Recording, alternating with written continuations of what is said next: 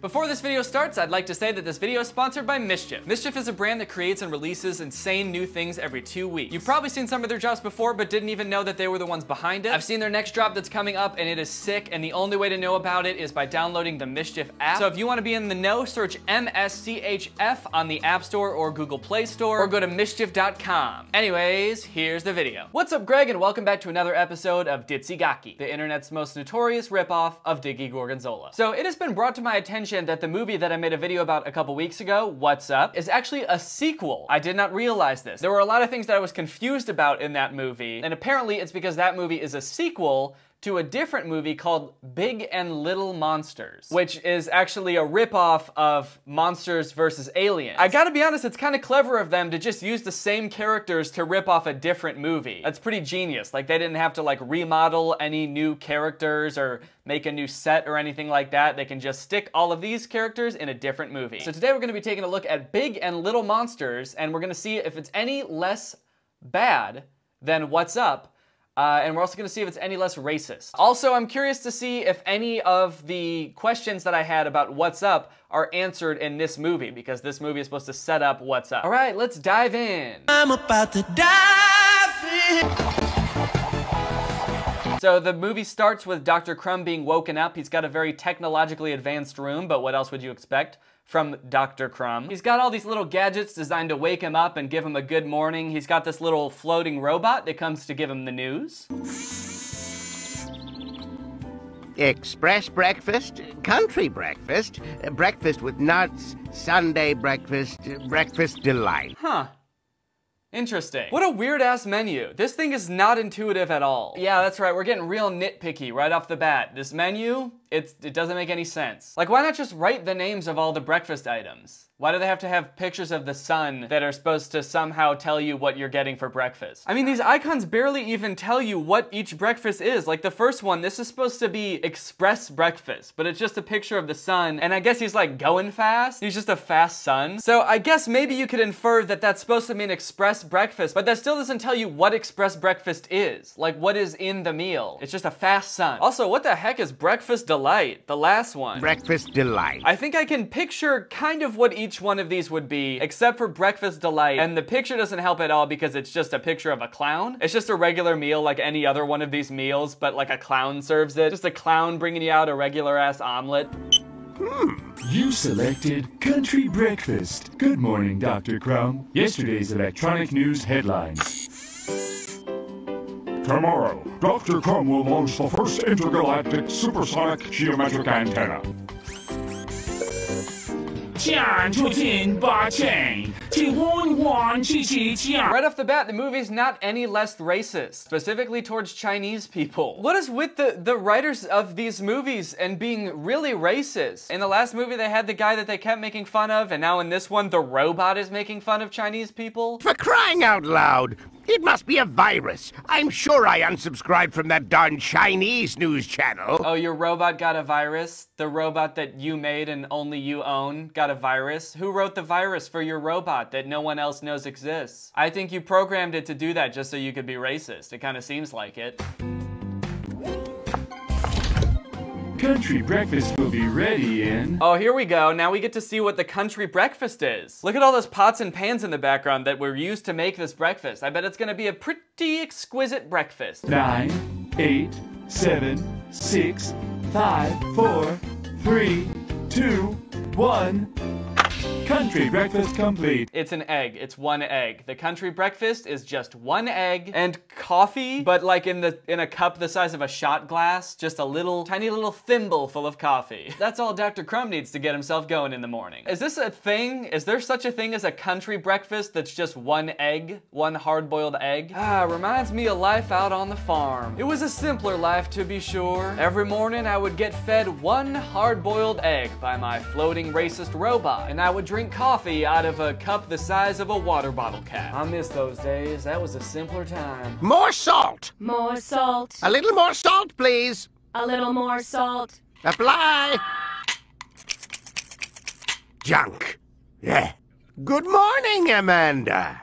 Oh, this junky concentrated salt laser still isn't working right. It needs to be fixed right away. Who can eat breakfast like this? So one thing I noticed right at the beginning of this movie is that Dr. Crumb seems a little bit different. He seems a little more cranky and jaded, especially towards technology. Like right here, he gets pretty pissed about his salt laser not working. I don't know why he needs a laser to put salt on his egg. I feel like a salt shaker would be just as convenient, if not more, because you don't have to like change the batteries or invent it. So over breakfast, Amanda, Dr. Crumb, and Gunto are all talking about their big day today because this like intergalactic antenna that Dr. Crumb and Dr. Zooks have been working on for a really long time is about to be operational. This antenna is apparently supposed to help them contact extraterrestrials, get messages from aliens, all that good shit. So they're all really, really excited. Oh boy, the antenna!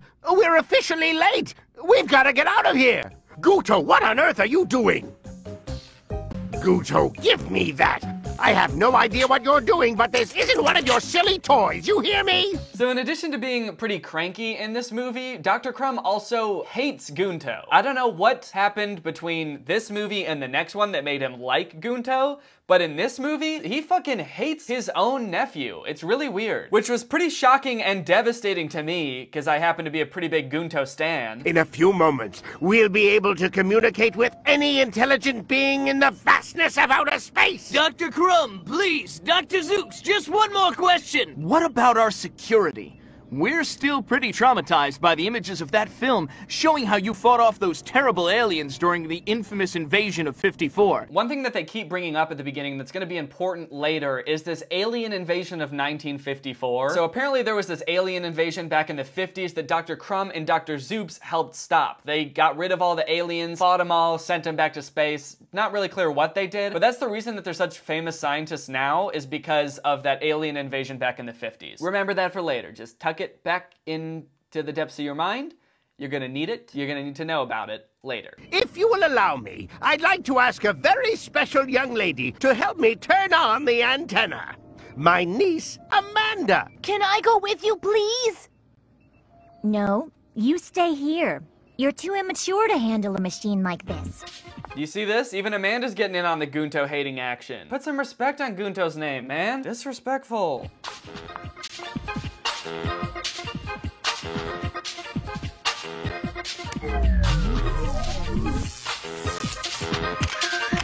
Wow, yeah, looks like it really took a lot of maturity to turn that machine on. Way to go, Amanda, you're so smart and mature. If only Gunto could have flipped that switch. Why they gotta do my boy Gunto like this? After this press conference, Gunto's walking around all sad because nobody let him turn on the machine. And while he's walking around, this meteorite comes from outer space and crashes like right at his feet. Just a quick side note, I feel like if something of that size really came that fast and crashed into Earth, it would probably have killed Gunto. I'm glad it didn't. I'm just saying, like, physics-wise, I'm pretty sure it would have rocked his shit. If there's any scientists watching this and want to confirm that, let me know. But it was literally burning up on its way to Earth, so I'm pretty sure that Gunto should be dead.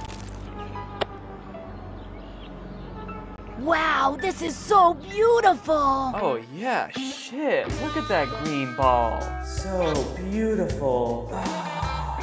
Green ball. Flat green ball that is somehow not affected by light. There's no shading on this ball. It's so beautiful. Uncle, there's something I've been meaning to ask you. Is it possible for the antenna to receive alien messages through a baseball?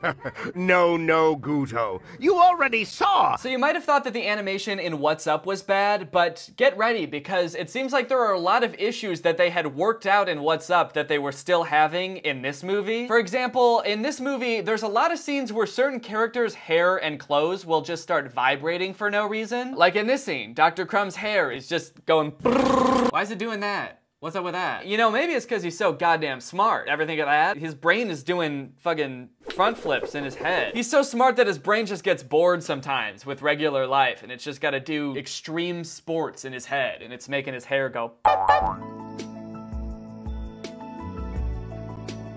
It's time to go to sleep. Still plenty of awkward pauses in this movie, though. There was no effort to change that. I mean, I guess this movie came before that, so it makes sense that there would still be so many awkward pauses. Starting to think that this was more of an artistic choice than a mistake. That moment when you're putting your brother to sleep and you've already tucked him in. time for bed. New message. It's a message! It's a message! Oh shit! The intergalactic antenna is getting a message. Our boys Dr. Zooks and Dr. Crumb are over the moon. They're getting their first message from aliens, so let's check it out and see what it says. Salt, sugar, mutation, danger, salty junk food, hurry, salt, repeat, no sugar.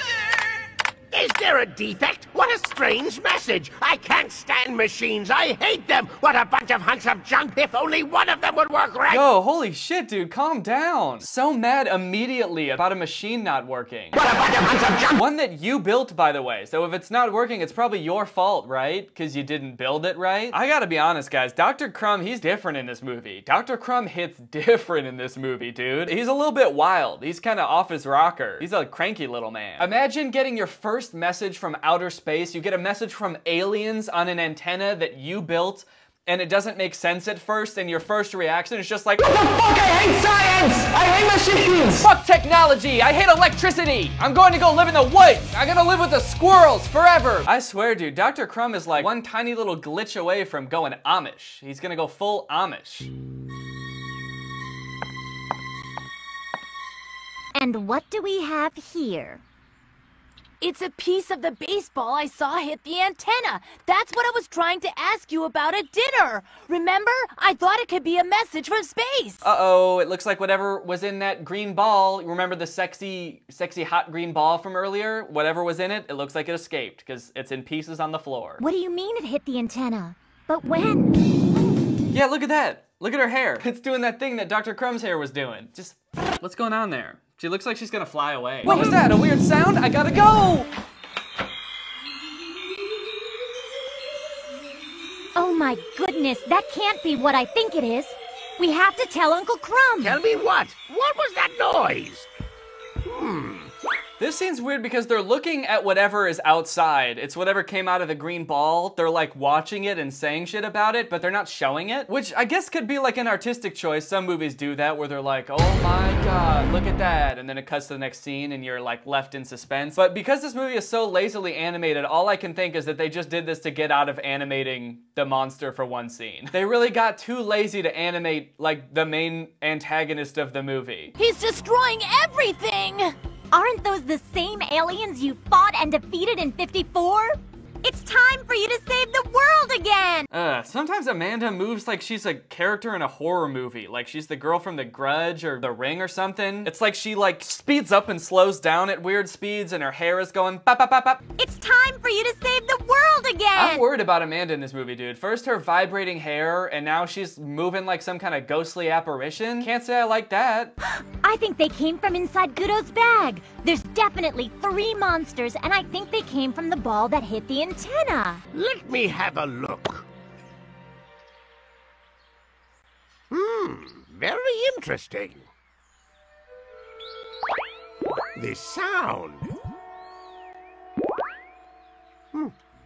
Oh, fuck, dude, what? He just licked that thing. He doesn't know what that is. I guess Dr. Crumb also thought the ball was really good looking. He really liked that sexy green ball. He's like, oh, fuck yeah, let me see that shit. I gotta taste it. But even Gunto didn't think the ball was that good looking. Look at him. His face says it all. He's disgusted. Obviously, it isn't a spaceship. Organic material indicates the formation of a living outer covering inside of which these strange beings develop. In other words, we can say that your baseball here is an egg. Oh shit, it wasn't just a regular green ball, it was an egg. Now I know why Dr. Crumb wanted to taste it. He thought that shit was a whole ass country breakfast. So Dr. Zooks analyzes the egg, finds out it came from outer space because it's got some star fragments in it. And then Gunto also turns on the news and they hear that there's monsters ravaging the city. They're at the zoo and they're eating animals and shit. It sounds actually horrifying. Even like the anchor on the news is terrified. The wrath of destruction is terrible. In an instant, the monster mercilessly tore apart a garden. Turn it off, Gunto. And for some reason has run into the zoo. It's sheer madness. Amanda and Gunto get pretty gung-ho about going to fight the monsters because they're like, well shit, we got Dr. Zooks and Dr. Crumb. They fought aliens before in the alien invasion of 1954, so we'll be good. They've got plenty of monster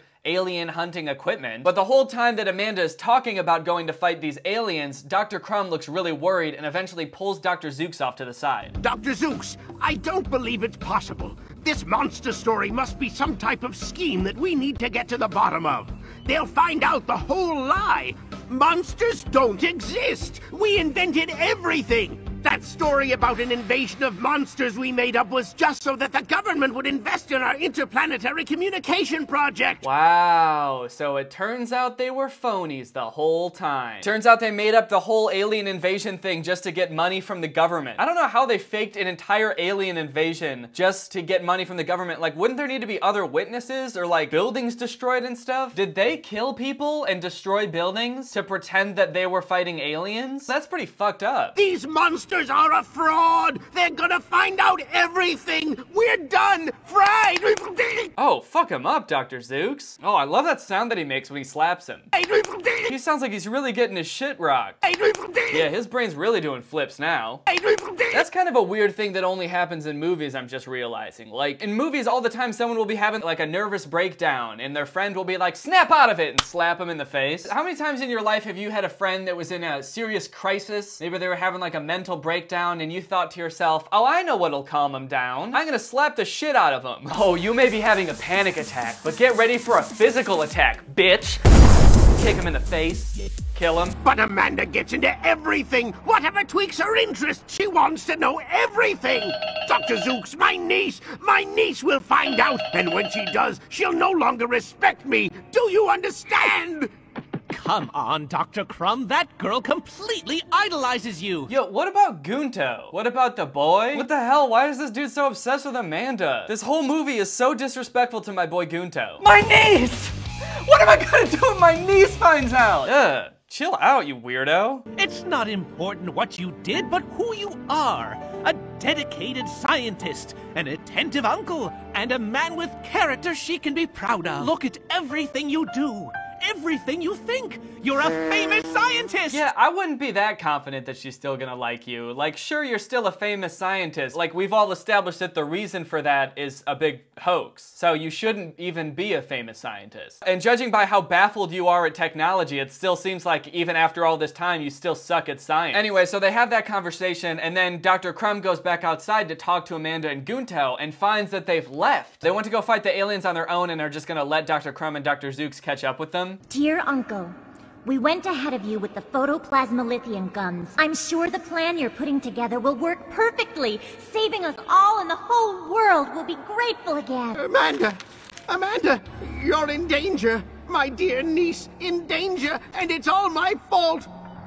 What are we going to do? What about Gunto? Hey, remember the little boy? The little boy that you're to care for? You know, you got Amanda, and then your much more younger and defenseless little nephew, Gunto. Yeah, he's there too. He's gone off to fight monsters with fake guns. Do you think that that's maybe a problem too? Or are you just concerned about the niece? So Gunto and Amanda show up to the park. They find this guy selling popcorn, so Gunto starts to buy some popcorn. But then one of the aliens pops out of nowhere, and they all freak out. Dr. Zooks and Dr. Crumb pull up just in the nick of time, and they hop in the car and they make a getaway. Good for nothing, kids! These days they walk all over you. Even an old popcorn vendor. There's no respect for the corn. When's it all gonna stop? Why do I suddenly feel like this movie was written by a retired popcorn salesman? So they're riding along, they have a little heart-to-heart because Dr. Crumb eventually tells Amanda that the whole alien invasion was a hoax before, so they're really not as safe as they thought. Then a monster comes out of nowhere, tries to eat them again, and they end up hiding in a movie theater.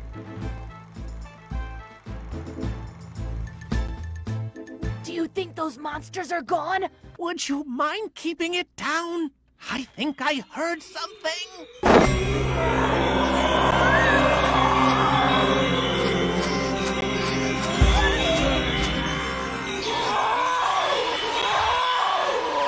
How did that work? I guess the salt shrank the monster, but like, how did the salt come out of the salt shaker like that? Like, Gunto shook it up and popped it open and the salt just came shooting out. Hey, animators, you know that salt isn't soda, right? You know that that's not how salt works? You can't just shake up a thing of salt and let it spray like that. That's not how it works. Also, low-key kind of disturbed about how pained the monster sounded as it was being salted.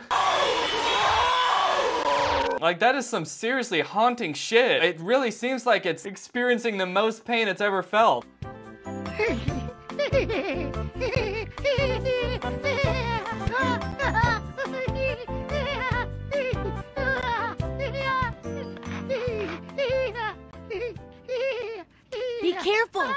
give that little guy any more popcorn, he'll disappear. You're absolutely right. I thought once they started talking, the monster would stop making that noise, or they would, you know, like reduce the volume of that monster so it wouldn't be so distracting. But nah, the sound design people were just like, fuck it. Monster giggling through the whole scene. Good luck trying to pay attention to the dialogue now, bitch. So they've caught one monster, but there's still 2 more. But Dr. Crumb doesn't want them to go out and try to catch more monsters because he thinks it's not safe, so he grounds them. But Amanda and Gunto decide to sneak out, and now that they know that salt makes the monster shrink, they decide to bring a bunch of little packets of nuts, like tiny little bags of nuts. They bring them along to try to fight the monsters. Now, Gunto, hit him with the salt, quick! Take this, you oversweetened monster! Swallow these salty peanuts! Yo, what? That's so many nuts. How did all those nuts come out of that tiny little bag? They just rip open a tiny little, like, airplane-sized bag of cashews, and it's just endless cashews. Now that's what I call Breakfast with nuts. Hit him with the salt, brother! Look, I think it's the monster's pet. We come in peace. Okay, so then these other aliens show up, and they're little aliens, and they tell Amanda and Gunto that apparently these big monster aliens that are running around are their pets. They're aliens from another planet, and they had these pets in little eggs, and they were flying by, and they accidentally dropped one down to Earth. So now they're gonna help Amanda and Gunto track down the monsters and feed them salt, which will help shrink them, and then they can take them back to their planet. But they also say that the opposite of salt is sugar. If the monsters get sugar, that's gonna be bad, and they'll get bigger and stronger. So they can't let them get any sugar. Oh, I want that one right there. Double chocolate delight. Okay, this part is really awkward, and I feel like when I just show little clips from the movie, you don't really get a sense for how awkwardly it's animated, because I'm trying to cut it down for time and make this video interesting. But I'm gonna let this part play out in its entirety so that you can really get a sense for how unnecessarily long some sequences in this movie are. Welcome to Ice Cream Express. How can I help you?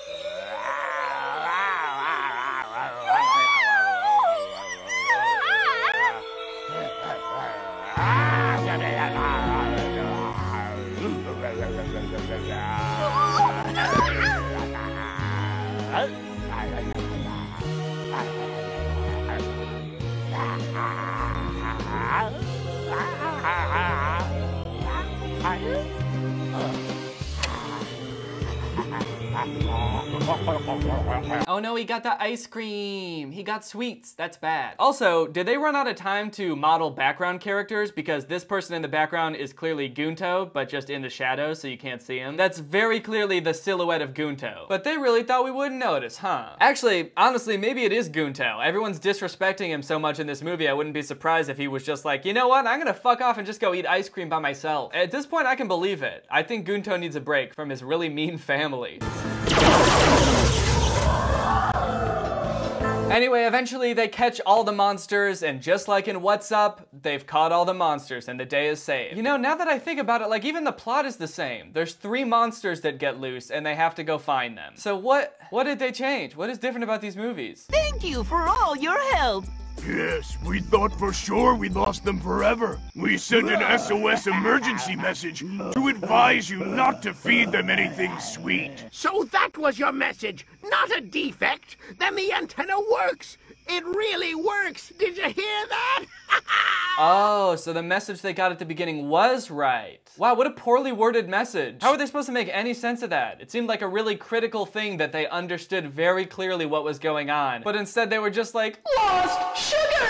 Junk food! Danger! Sugar danger! really helpful, aliens. Good job. Anyway, that's the end of the movie. In conclusion, did we learn anything new about the universe of What's Up and Big Little Monsters? Actually, yeah, I think I did. Well, no, I guess I didn't. I didn't learn anything that I wanted to know the answer to, but I did learn things that I didn't think needed a different answer. Like in What's Up, I just assumed that Dr. Crumb and Dr. Zooks were good scientists, and that's why they had all of the cool stuff and the great technology. But from this movie, it kind of seems like everything that they have, they either fake or got it from aliens as a gift. So that's a thing that I didn't think was gonna change in this movie, but did. Well, that's the movie. I should mention that I have some new merch available on my merch store. There's a nice yellow Greg hoodie, and then there's like a light blue and a coral Greg t-shirt. Some nice summer options for you. All right, well, with all that out of the way, guys, now it's time to talk about our sponsor, Mischief. Mischief is a really cool brand. I've been seeing their drops for a while now, and honestly, they do some really impressive stuff. They release something crazy every 2 weeks, and they'll range from like viral digital experiences to weird luxury items. The most recent one that you might have heard about is their collaboration with Mr. Beast. It was called Finger on the App. It was basically a competition amongst millions of people. Anyone could download the app, and it was a competition to see who could keep their finger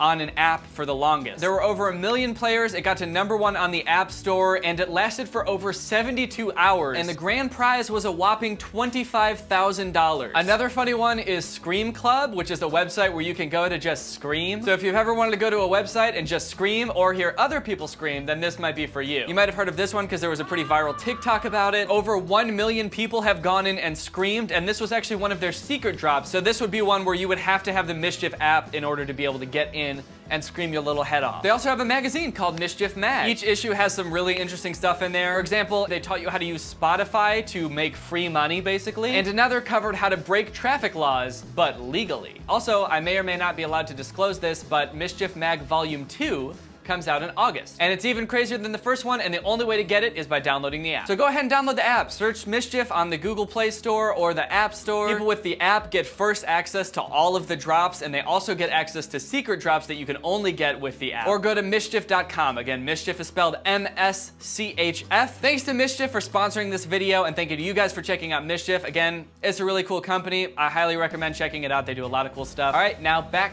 to the rest of the video. All right, well, that's it for this video. Thank you guys for watching. I hope you enjoyed it. If you're new here and you're not subscribed yet, make sure you subscribe and turn on my notifications to join Greg. Greg's what I call my subscribers, but more importantly, guys, we're a family. We're all blood related. We all came out of the same mommy, and we're one big happy family, and we're the strongest army on the internet, and please don't look that up. All right, I'll see you guys next time. Bye. This video is over now.